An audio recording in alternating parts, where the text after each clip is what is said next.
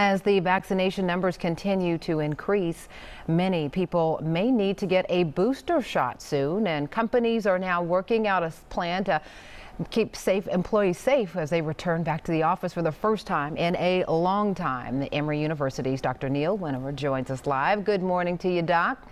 Good to see you. The Biden administration has aimed for 70% of Americans to have received at least one dose of a COVID-19 vaccine by the 4th of July. What are the odds that that's really going to happen at this point?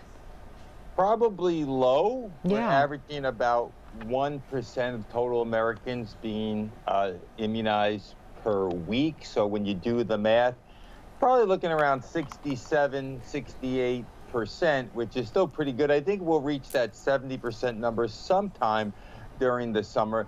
But the biggest concern is really that some states are falling far short of that. And due to that, because of the P1 variant and then the emergence of the Delta variant, which was the India variant, which is now the predominant strain in the UK, 6% of the cases here.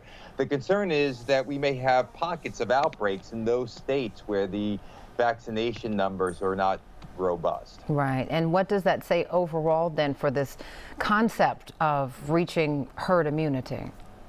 Well, it's going to take more time. We don't want herd immunity to be reached by natural infection. We want it to be vaccination, but we need to get close to that 75%, 80% number. But the slower we reach herd immunity, the harder is it going to be to contain these types of outbreaks. I think we'll see a third spike. Hopefully it will not be anywhere near the two spikes that we've seen already, but the concern is that you'll have another third uptick.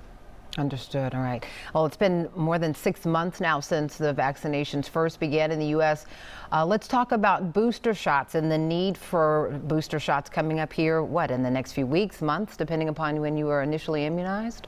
Yeah, the pharmaceutical manufacturers have mentioned it, but thus far the data shows that the protection has been quite robust, and I'll be very surprised if we need booster shots this year. I think that the earliest will be 2022, and hopefully even further out. We'll have to see, but the science is still emerging. We're still collecting data regarding that, but so far, so good. Fingers crossed that the immunity is long-lived, and we'll just have to see exactly how long-lived. And they're following people's antibody levels and seeing when the levels drop, at what point do they drop that you're at risk from acquiring infection. So these studies are ongoing. We'll have to see, but fingers crossed on that. Just a quick follow-up there. You were talking about how is that assessed? Because I remember seeing on my immunization card, like there was almost like a timestamp for when we're going to have to do this again. But you say that that's fluctuating based on these studies? Well, yeah, the timestamp is just to show that you've gotten your vaccinations and they've been properly spaced apart.